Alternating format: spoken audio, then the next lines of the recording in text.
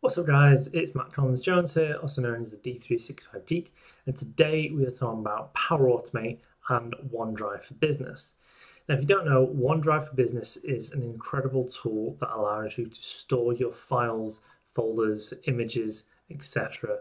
on the cloud and allows you to access them from various locations. You can share these things with people, you can collaborate via OneDrive. There's so many things that you can do with OneDrive for Business, and using Power Automate and OneDrive together can really turbocharge those processes and make you even more efficient. So the next series of videos are going to be all about OneDrive for Business and Power Automate. In this first video, we're going to look at the first trigger for OneDrive for Business, and that is when a file is created. So let's take a look at that now. So I'm in Power Automate here. I've created a flow already, and what I'm going to do is I'm going to choose the OneDrive for Business connector. You can see automatically it's there in this first row of connectors. So I don't need to search for it, but you can also search in the search bar, as you know. So we choose the connector, and now we have a OneDrive connector, OneDrive for Business connector when a file is created. So I choose this one, and what we're going to do is the first thing it's going to actually do is identify a folder. So it wants to know where are we going to find when a file is created. So this is slightly different from some other aspects of Power Automate, but there is actually a small file explorer inside Power Automate here. So folder says the unique identifier for the folder. So you could try typing something in, but the file explorer is very easy to use. So we're going to click on the folder. It's going to pop out a little bit like dynamic content, and it's going to show some stuff. So the first thing it's going to show you is the root. So this is like the base directory. So when you log into your OneDrive for Business, this is where you start from. So is it saying, is it going to start from there? And anything inside that folder is going to be picked up.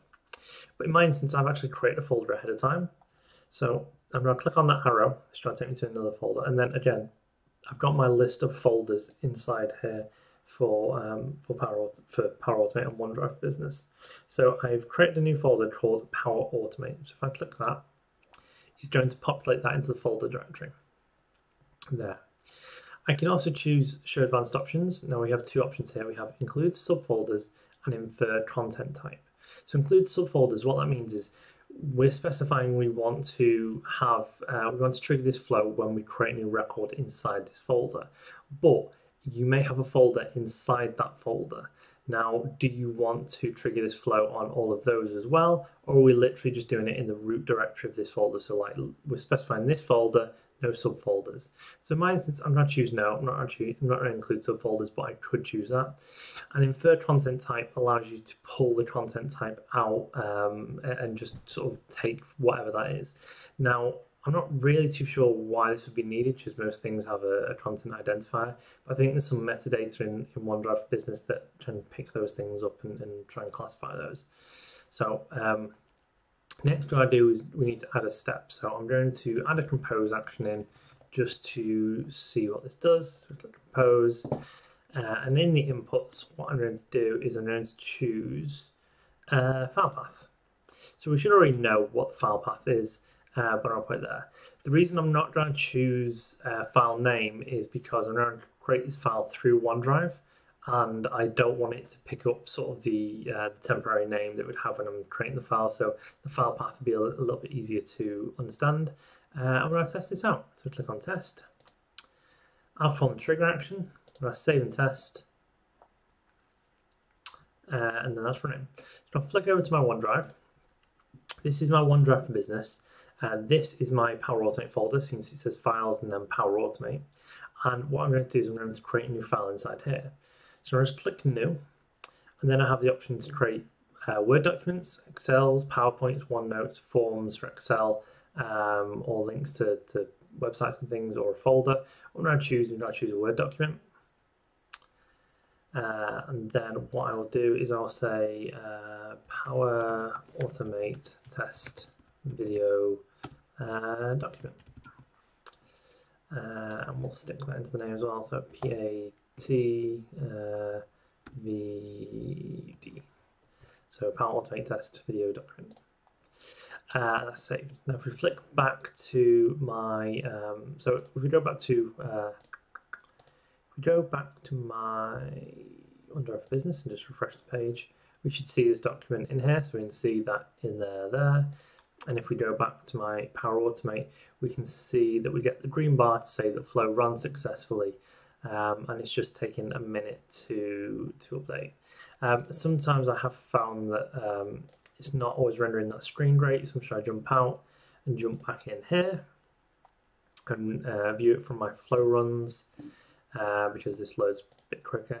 So we can see the input, so we can see this is the folder, and then it's giving me some information about the file identifier, the path and stuff like that. And it looks like the path's not great either. So we're going to get that as an output. I thought it was going to be something a bit more friendly. I did actually, when I was testing this, I was using file content type, but it doesn't matter. We can kind of see that these two match. So this L2RYAX, L2RYAX, these two things match. So this means that we can trigger flows based on files being created. So you could have a folder where you're uploading stuff to, and you want to get notified when new things go in that folder. Maybe it's a shared OneDrive folder. If you're not using things like SharePoint, etc., you could use something like this. But yeah, there's loads of potential to kind of use these things to do some automation based on when new files are being created in your OneDrive. But as always, I like to know what you guys use this for. So let me know in the comments down below what you're using this for. Are you using it? Is it something you're using in the future? Let me know. I'm always interested to learn. If you like this video, if you could like and share it with your friends, that would be much appreciated. If you've not already, please subscribe to my YouTube channel, and I'll see you next time.